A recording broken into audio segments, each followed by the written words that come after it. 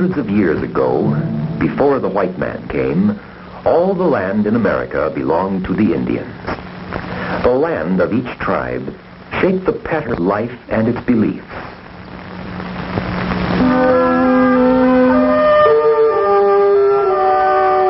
In the East lived Indian tribes who fished and hunted, who farmed and traded and made war. The earth was rich, and the forests were alive with animals. In the West, the buffalo plains. Here, the Indian tribes were homeless, setting up camp as they followed the herds. In the sun-baked lands of the Southwest were peaceful tribes who lived by farming. On the Northwest coast, where rivers flowed through rain-drenched forests, the tribes were fishermen who lived in plenty. There were more than 300 tribes on the North American continent with their own languages and their own ways of living. Let us choose one tribe from each of the 4 regions we have named and see how they live.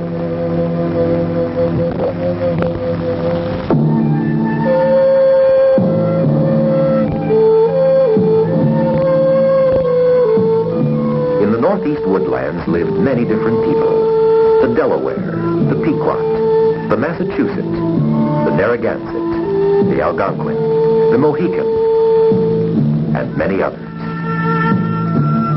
Here, too, lived the 5 great nations of the Iroquois, the Seneca, the Cayuga, the Onondaga, the Oneida, and the Mohawk. 5 nations united in a league to which each tribe sent representatives. Each Iroquois nation had its own government and its own villages. Each family had its home, called a longhouse. Here is the story of the Iroquois. Our families are ruled by the mother, and the mothers rule the tribe. Theirs is the village and the fields around it. They grow the corn and pound it into flour. They prepare our meat with foods from the field, like corn, squash, and beans. This they dry that we may eat during the winter. They are industrious and wise, the women of the Iroquois.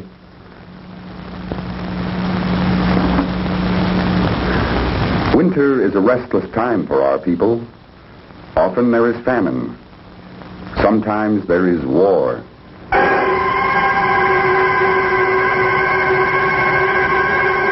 We put on war paint upon the vote of the Great Council of 50, the elected sachems of our people.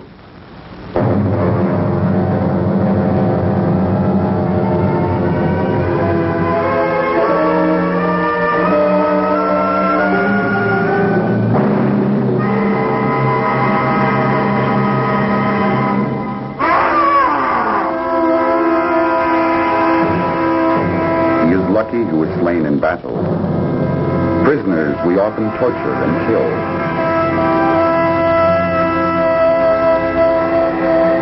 In the winter, we must eat sparingly of the corn that dries in the long house. Evil spirits lurk to enter our bodies. And even the body of our chief, the head of our clan, is not safe from them.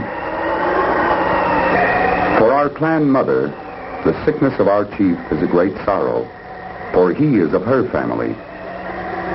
Our warriors sit in sadness and repair their snowshoes, and long for the day when the sun will win the sky again.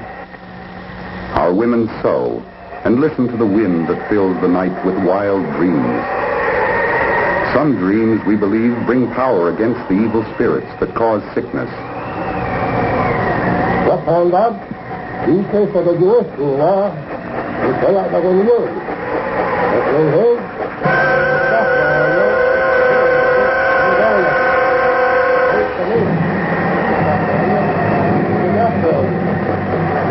Men who dream of the strange false faces become members of their great society. With spirit masks, with tortoise-shell rattles, and with offerings of the white ash of the sacred tobacco, they try to appease the evil ones who torment our troubled chief.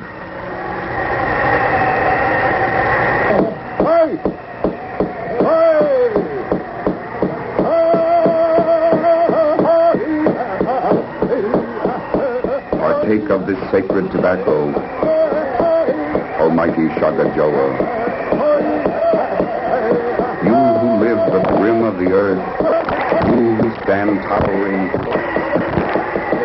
caring for the people.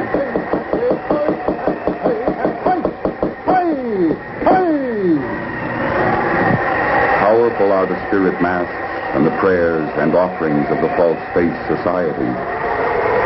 But sometimes the evil spirits are more powerful still.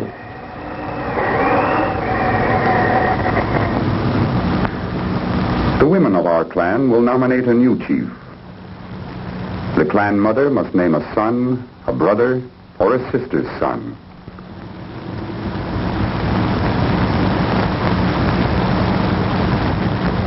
Each woman speaks about the one who has been named.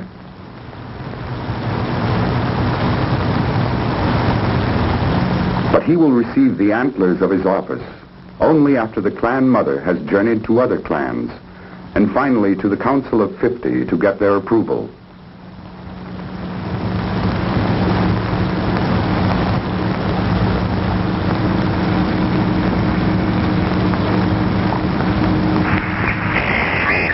When the snows melt and the earth lies warm in the spring sun, our women till the soil and plant the corn. In each mound, they place an offering to the mighty god Shagajoa. The fish will decay and enrich the earth, and the plants will be heavy with ears of corn. So lived the people of the 5 nations of the Iroquois in the eastern woodlands many years ago.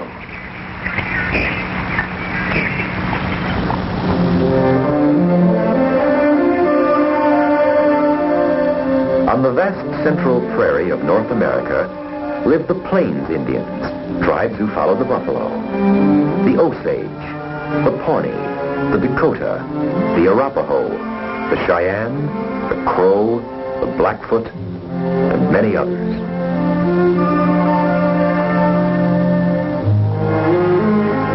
Let us choose one of the Plains tribes, the Sioux.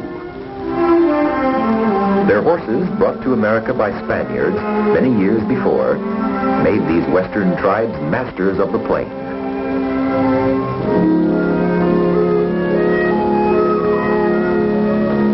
This is our world.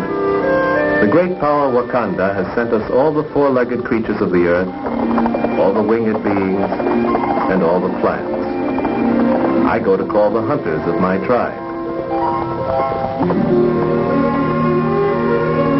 As long as the grass shall grow to feed the buffalo, our people will never go hungry.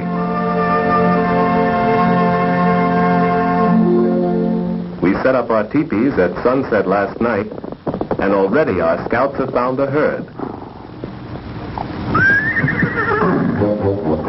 Now we will have buffalo meat for food. We will have bones for new weapons, leather thongs for bowstrings, skins for moccasins and clothing, and skins for new tents. The buffalo brings all things to the people of the Sioux.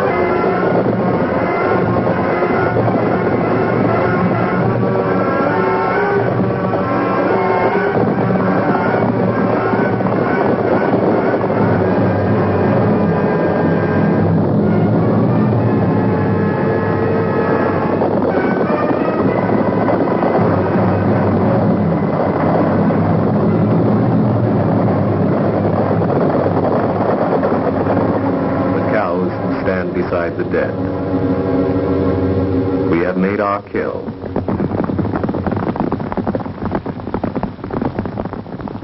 Now the women must come for the hides, the meat, and the bones.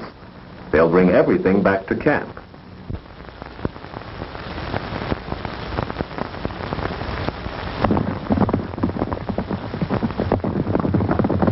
The meat is dried in the hot sun. It helps feed us during the winter.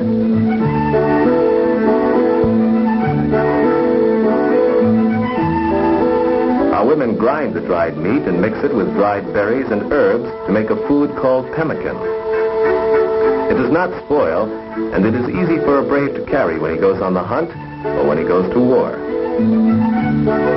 We carry the pemmican in pouches made of the skin of the buffalo, which has been dried and softened.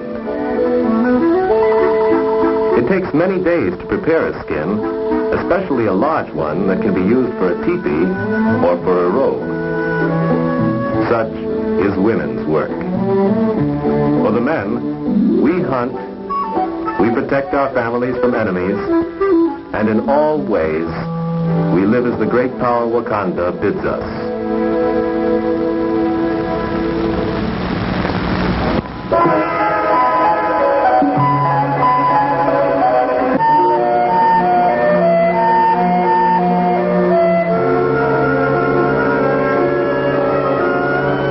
Dry lands of the Southwest were tribes who lived in piled-up villages which the Spaniards called pueblos. The Hopi and the Zuni in the desert, the Tiwa and the Keris in the river valleys. Our village was ancient when my father's father was a boy. It is built of mud and stone, house upon house, like the honeycomb of the bee. Our people lived by farming, and we wear clothes made from white bolls of the cotton plant.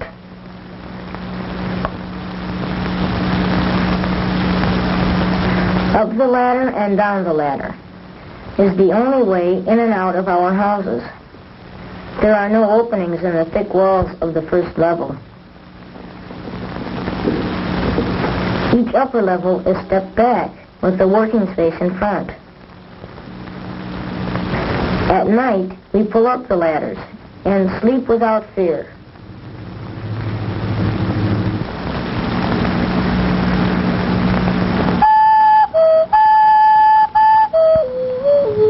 Today, the music of our flute calls to the heavens.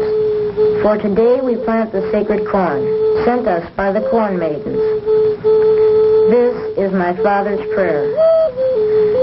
Mother, Father, you who belong to the great beings, you who belong to the storm clouds, you will help me. I am ready to put down yellow corn, and also blue corn, and red corn and white corn. I am going to plant today.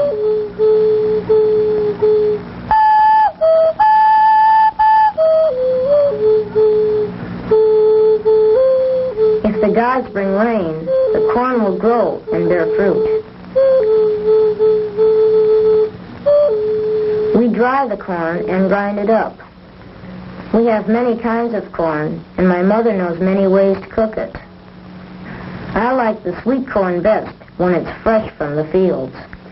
Then we have beans and squash, too.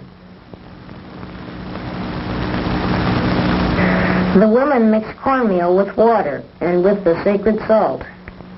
I have gone with my father to bring the salt from the lake of the salt woman.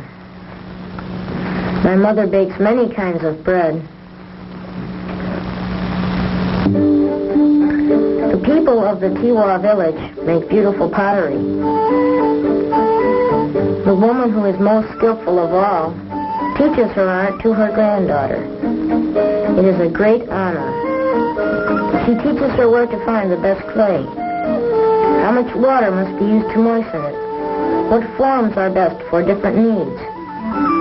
It will be many years before her pupil will have fingers which can smooth the wet clay like this and give it shape.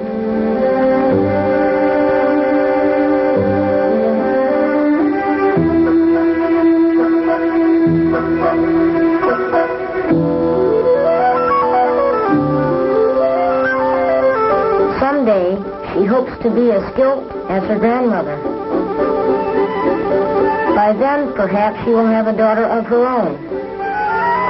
and she will teach her daughter the ancient art. She will teach her how to paint each vessel with a different pattern, the patterns of her people, the special patterns of her family.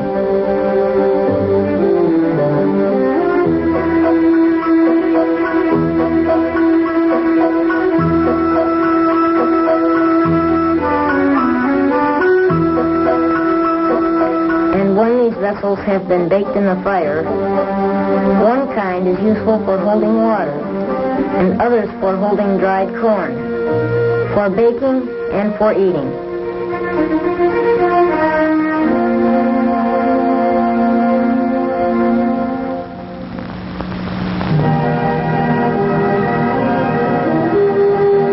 In the great Northwest live tribes like the Quinault, the Chinook, the Klickitat, the Skokomish, the Makah. Many of them lived along the shallow bays of the Pacific Ocean, where fish were abundant. Their boats were huge dugout logs. Their clothes were made of shredded bark and rushes. They lived in great plank houses. In this abundant land, the people competed fiercely with one another and were much given to boasting.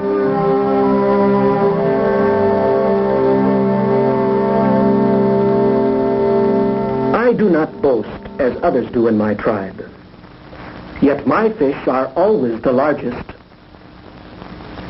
The waters in the forest are good to my people. The salmon run thick in the streams, the halibut in the bays.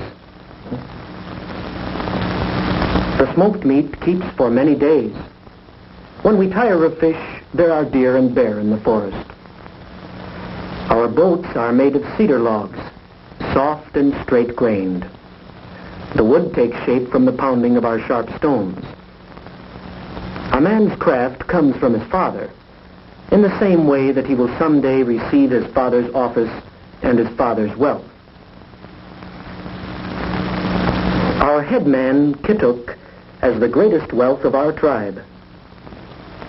So that all may envy his great riches, he invites the headmen of other tribes to a potlatch, a ceremony of giving. He has gathered all his wealth about him. How rich are the money beads that he gives away. Lucky is the wife of the chief who gets them. But all know that someday the young chief must hold a potlatch for Kittuk and return even greater gifts, or his name will be disgraced, and great will be the shame of his mother and of all his family. Gift by gift, our chief gives away all that he owns. The greatest gift of all is a fine canoe, smoothly hewn and richly painted. The young chief must grow very rich if he is to match Kittuk's presents. And by that time, our chief will be ready for another potlatch, which will put the other tribes to shame again. At last, Kittuk has nothing left. The potlatch ends with a dance of giving and receiving. Kittuk has proved his great wealth. Now he will wait for the other chiefs to prove theirs.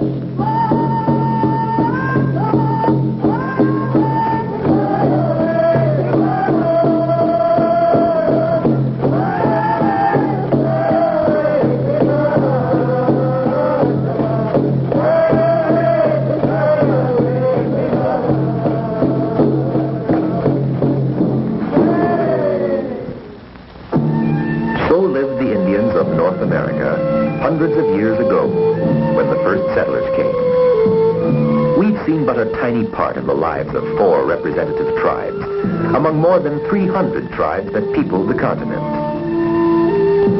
Hunters, warriors, and farmers of the eastern woodlands.